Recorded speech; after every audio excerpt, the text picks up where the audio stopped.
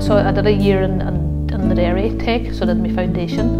So that was a good idea because you kind of got a taste of everything. So I kind of knew from then that it was painting that I was interested in, and so I applied for Belfast then. So I didn't go that far from home either, and you were home every weekend, so you still had that connection with home as well, that you got home every weekend and you were still in this landscape as well. Like it was very hard getting used to a city as well, coming from a country area, and so say coming home every weekend, you were able to get that connection again and take it with you and go back and use it.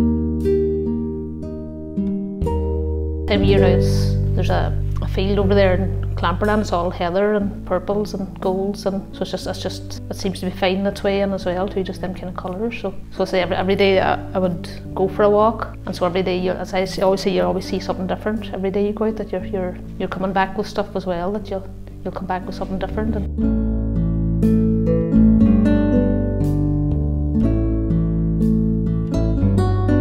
We always walked when we were wee. We never had a car much, or didn't go for very long before it was you'd end up pushing it. So and we would have walked to school and back. So I think walking is the only, from an early age you kind of were always observing things. We would have walked from. I lived in the hill town, and so you walked to school every day, and you were always kind of observing things along the way and on the way home. So I think that's just a habit that you picked up, that you're always looking at things, or being late for school, or looking at flowers and things like that. But it's just that observation that you can't get from sitting in a car or anything else, that you have to be walking through it to see things, or just to see the changes and things as well. So that's I think that's where that came from, that habit.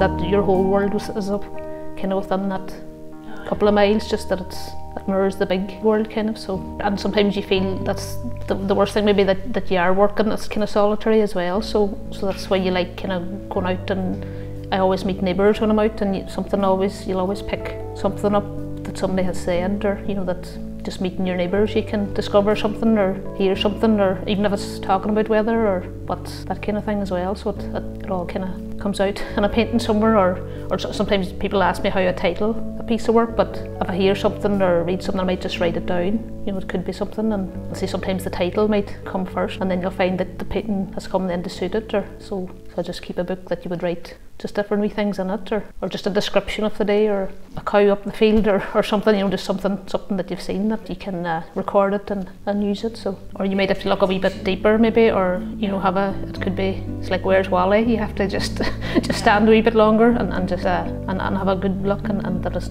not always obvious, just and say you can take, could be something happening in your own life that it might mean more to you, or something, that you can take something from a piece that I didn't intend either, that you can find something else in it. So titles are important too, that they give you just a wee grasp of something, but not the full picture kind of. So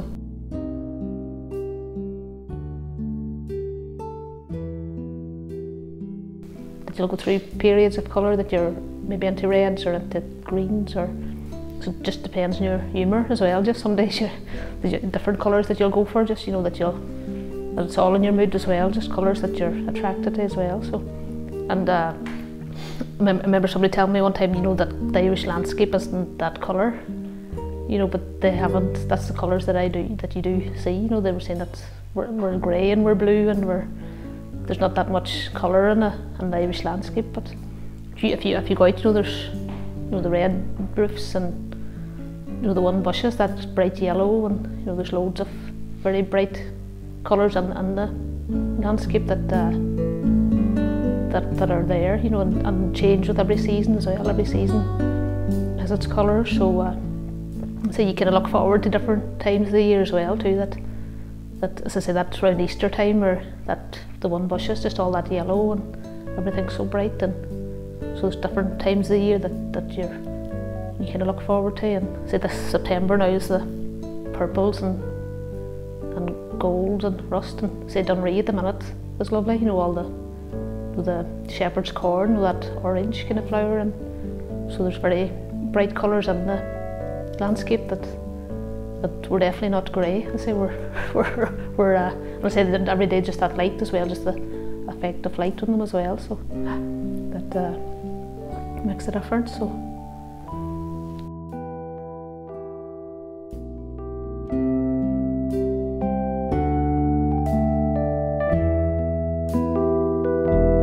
Just to say that whenever I left college too, people were saying, oh, you should go to London and you should go here and go there and go to Paris. And so my mother says, bloom where you're planted. So that's what I did, and I'm kind of glad that I did stay and use what's here. So it was good advice. So.